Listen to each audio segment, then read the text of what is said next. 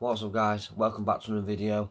This is one of the more serious videos on my channel where I'm addressing the situation, as you can see by the title, of the incident that occurred at Oakwell in the away end yesterday.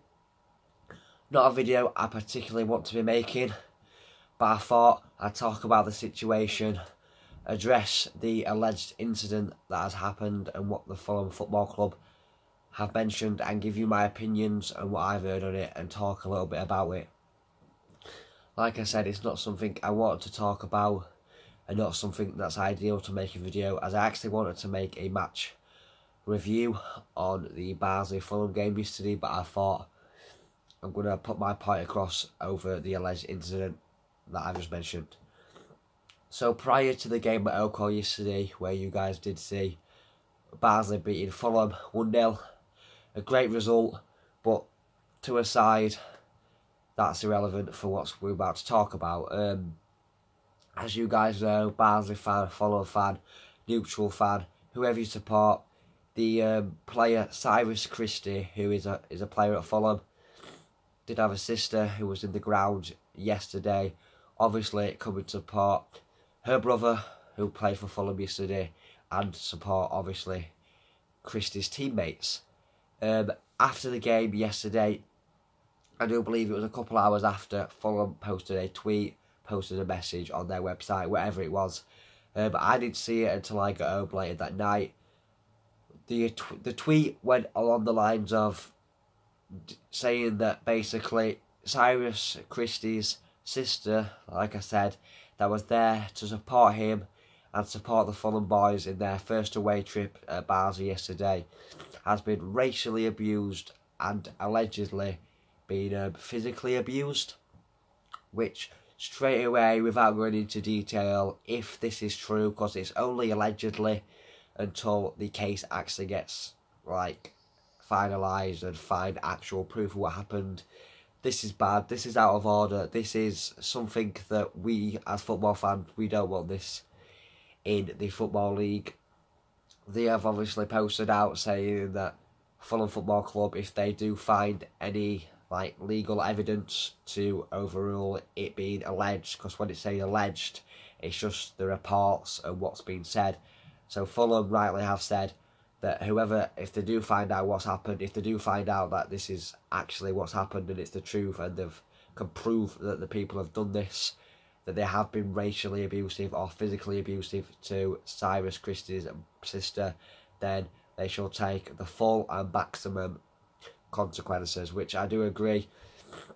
Like I said earlier, there's no room in football for that. They should be banned. These people, like they said on Sky Sports, they shouldn't be allowed anywhere near a football ground again. And like Christie posted as a tweet, in the tweet he contained saying, "I hope you guys are happy with what you've done," and also the man's wife who condoned it after being physically and racially abusive towards my sister. "You'll get what's coming, and I hope you're happy. I hope you're happy," to you said, making yourself look big man. So he's put a tweet out. He's obviously not happy, because he can't be safe with his sister being in the crowd, which should never be a thing. And at the end of it, put, "Despite the result, despite how disappointed and angry you are of the result, there's no need to take it this far." So, my opinion of it, from what I've read and what I can make out, is obviously been, if I had to guess, I'd say some pissed up Fulham fans, or some very passionate, but too passionate Fulham fans that have obviously been very disappointed / angry about the result.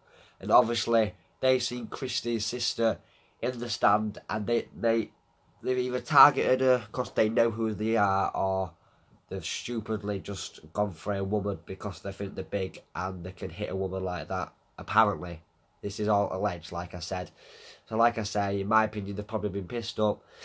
If they know Christie's sister was, they've probably targeted her for, "Oh yeah, your brother's played shocking this game, blah blah blah." Obviously been very pissed off with the result, and obviously shouted stuff at her because they are coloured, they are black, and they've obviously targeted them, started shouting stuff at his sister, probably something along the lines of, "Your brother is really bad," abusing him, abusing her about him because they're disappointed in the loss and they're probably been drunk.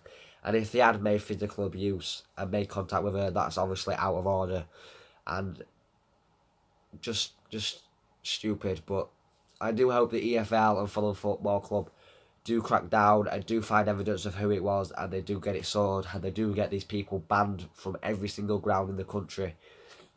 Because like I said, there's no place for that in our football. But yeah, I just wanted to address it. I know it's only short, but I wanted to put my opinion out. I hope it gets sorted. I hope they get banned for life and never get to come to a football thing again. For one, you can be passionate to your team, but when you're taking it to that extent in a football ground, it's just stupid. Let me know your guys' thoughts in the comments. I'm not doing this for views, doing this for attention. I just wanted to put my point across and let you guys know what's happened if you haven't already seen the situation.